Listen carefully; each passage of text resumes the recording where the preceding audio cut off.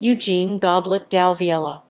Eugène Félicien Albert, Count Goblet d'Alviela, 10 August 1846 – 9 September 1925, was a lawyer, Liberal senator of Belgium, and a professor of the history of religions and rector of the Universite Libre de Bruxelles ULB.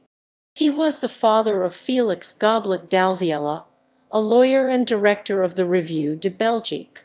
He became famous for this book, The Migration of Symbols, which is one of the foundations of religious archaeology.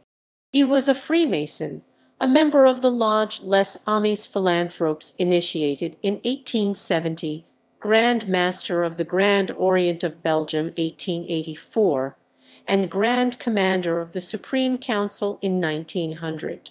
Publications: The Contemporary Evolution of Religious Thought in England, 1885.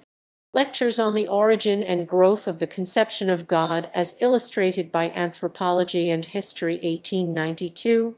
Being the Hibbert Lectures delivered by Eugène at Balliol College, Oxford, in 1891, although he was refused the use of a room by the college authority for his nonconformist and nonsectarian views on Christian religion and other analogous matters.